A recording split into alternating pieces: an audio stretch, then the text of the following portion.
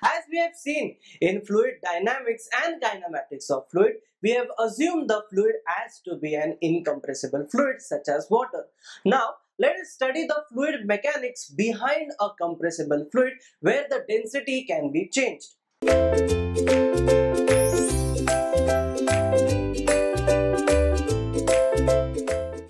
So, let us study what is continuity equation for a compressible fluid.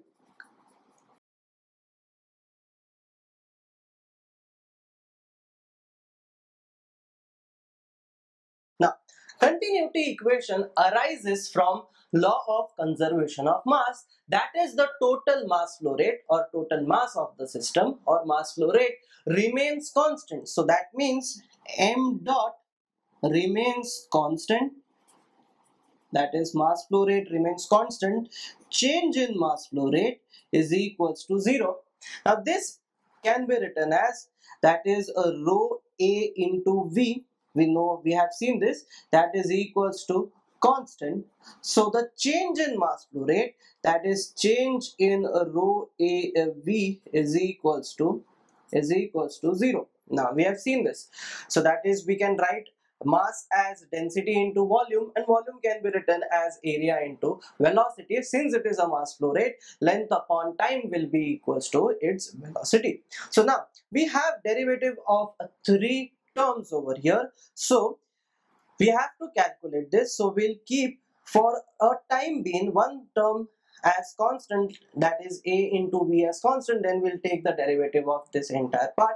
So let us take this, so that is rho into derivative of av plus av into derivative of rho, change in rho is equals to 0. Now change in area into velocity can be further written as, that is area change in velocity plus velocity change in area plus area into v change in its density is equals to 0.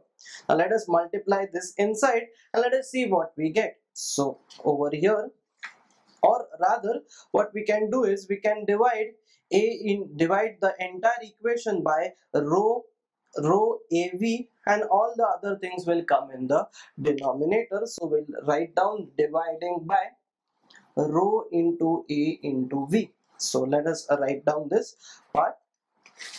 So what do we get over here is a into dv plus v into dA. Here we had a rho divided by rho av plus av into d rho upon rho av is equals to 0.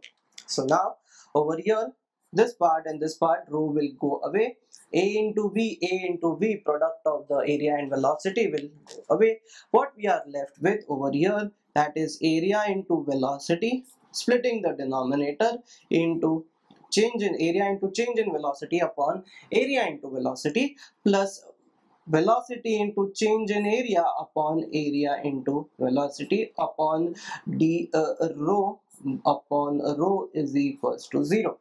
Now we can cancel these parts also, a and vv. So what we'll get this as change in velocity upon its velocity upon change in area upon its area and change in density upon its density is equals to 0.